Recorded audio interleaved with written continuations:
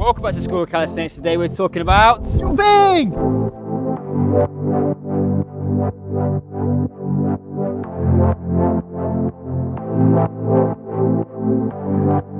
To anyone that didn't catch what that was, it was jumping. I didn't know what it was. It was kind of and we're going to hopefully specifically look at a little bit of plyometrics, which is a fancy word we'll get into that basically means jumping.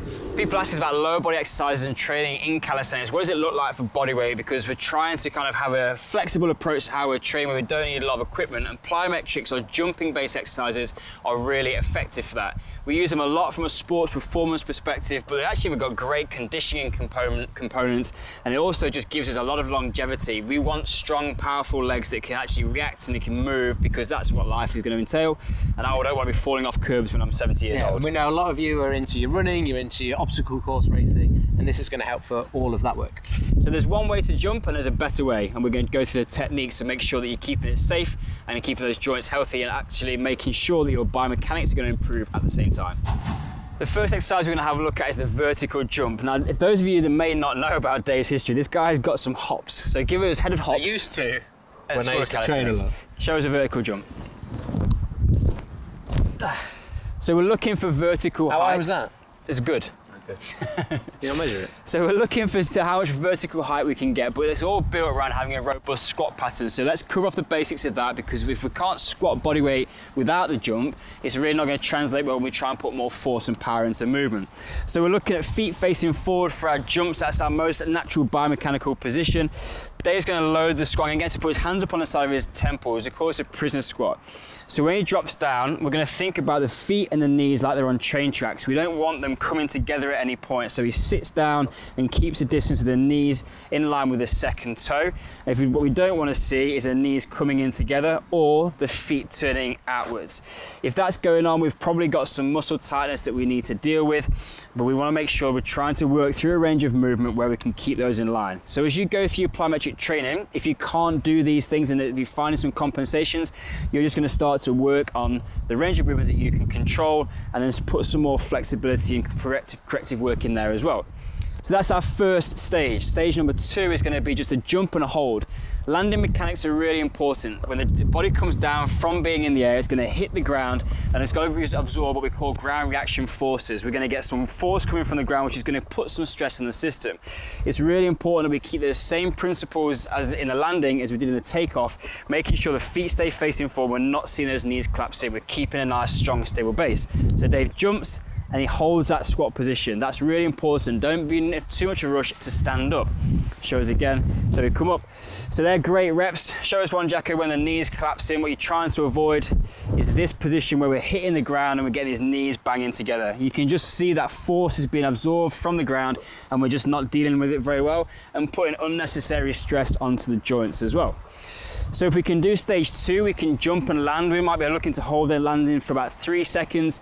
When you can put 5 or 6 reps of those together and you're feeling confident, you can then start to get some rebounds in. And this is where the magic is really. If we can start to hit the ground and take off.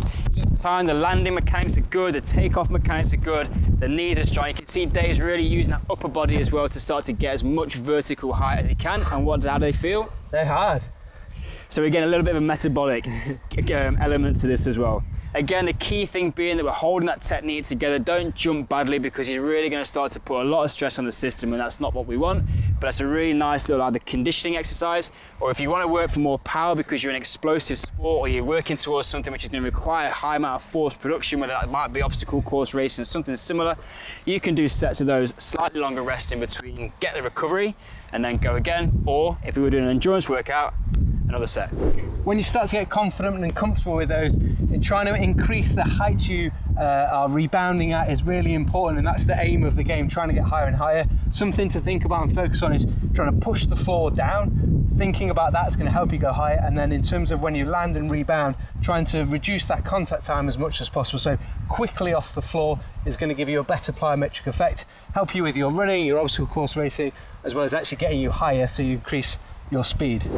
Vertical jumps are a great plyometric exercise, and there's research shows that there's a direct link between how high you can jump in a vertical jump to how fast you can go. So working on them is really going to help with with your speed. But another exercise to progress on from there, once you're confident and come to those knee positions and alignment in your squat, is going into a unilateral position, aka the lunge. So we'll just go through and build the same sort of principles again, but just look at the technique for this.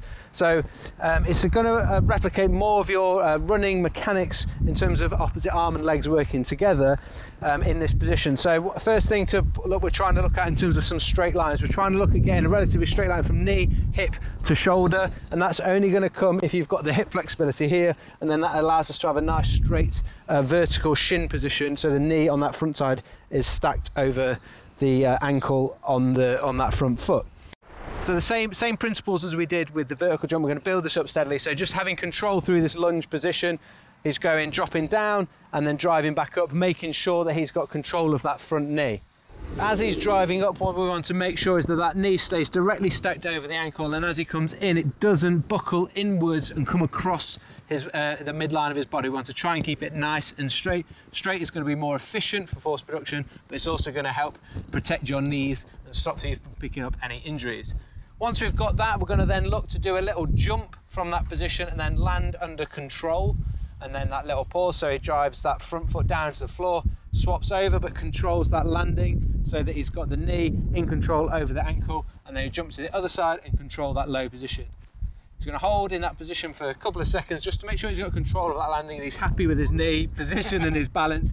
And then just take note finally before we move on, this the arm and hand position, running mechanics. So it's opposite arm to leg forward, just as you would be when you're running. No one runs along like this, same arm and leg, but when you're doing these lunges, sometimes because you're trying to think about quite a few different things, your brain gets a little bit confused and we get some funky things happening like this. So you're going to make sure you get those locked in before you start to then spring and rep these out together. So the final part for Tim would be to then link these together and make them nice and explosive and popping up off the floor.